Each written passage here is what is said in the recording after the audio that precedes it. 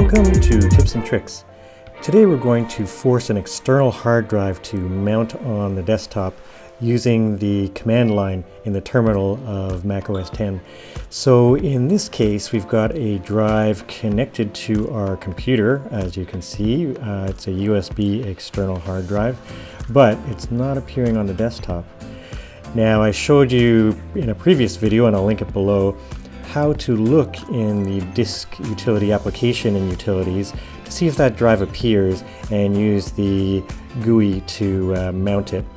But if that's not working, you can try using this process in the command line. Now, to get to the command line, you use the terminal application, and in the dock I usually have the terminal here just so I can get to it easily. But if you don't have it there, you can get to it quickly by going into the Finder and choosing File, New Finder window, going into Applications, and at the bottom of Applications, double-clicking on Utilities, and inside there is the terminal application. So I'll double-click that and it will come up. So I'll just move it over here, open it up a little bit so we can see the commands. Alright, so the first thing you need to do is get some information about all the drives connected to your system. So you'll type in disk util, that stands for disk utility, and then list. Now this will list all the hard drives hooked up to your system. So the first one here is at this location, dev disk 0. So that's a physical internal hard drive. So in this case it's the Macintosh HD, and that's a startup drive for your computer. Now the volume that gives it its name, so in this case Macintosh HD, is listed here under dev disk 1. So here we're looking at the next disk, which is an external disk and a physical disk, and it's located at dev disk 2, and I've just called it USB hard drive. That's just how I formatted it. Now, to try to get it to mount, you would typically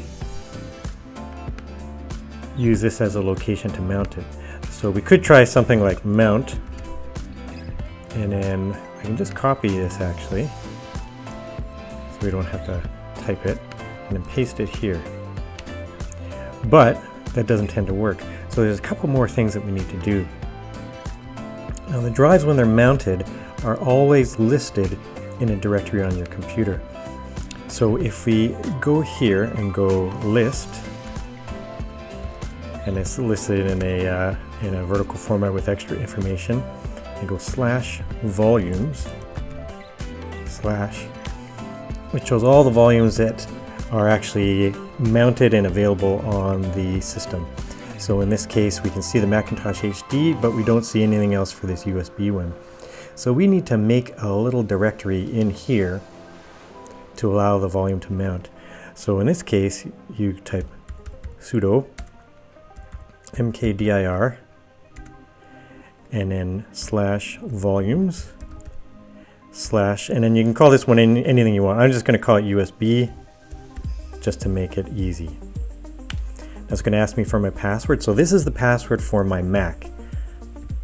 So you have to know your administrator password for your Mac, that password that you use to load your software or anything like that. If you don't know that password, I can't help you. It's something you really have to know. Okay, now if we do this command again to list the volumes,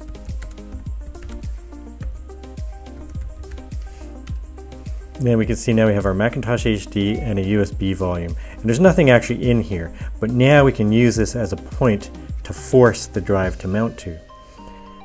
Okay, so I've just cleared the terminal here so we can see the commands a little bit better. So now we have our device that's ready to be mounted. So we know we can use the mount command now and attach it to that folder or directory that we just created in volumes. So in this case we will type in sudo mount, T is the type, and in this case it's going to be HFS. And then we put our location, which we copied and pasted from before, /dev/disk2 in my case, but you need to check that out using your disk util list command to make sure that's correct. And then we're telling it where to mount. So volumes and then USB. And when we hit return, hopefully it should mount our disk. So it might take a minute or two just to sort through everything. And here we get an error. I'm not exactly sure why we get the error, invalid argument. However, our drive is available. Now you should be able to open it and see the information inside. You could do a Command I or get info on it to get information about the drive. So in this case we can see the capacity, how much space is used and how much space is available. And from here you should be able to view it and repair it in either the disk utility application or the command line. And we'll make another video that you can check out too to show how to verify and repair the disk using the command line in macOS 10. Well, I hope this was helpful, and if it was, please give it a thumbs up and also comment below if you have any other suggestions as to other topics that we can cover. And share the video if you find it helpful too. Share it to your friends, share it out on social media like Facebook and so on. And please come back and check for new videos that we're posting regularly. Thanks again for watching.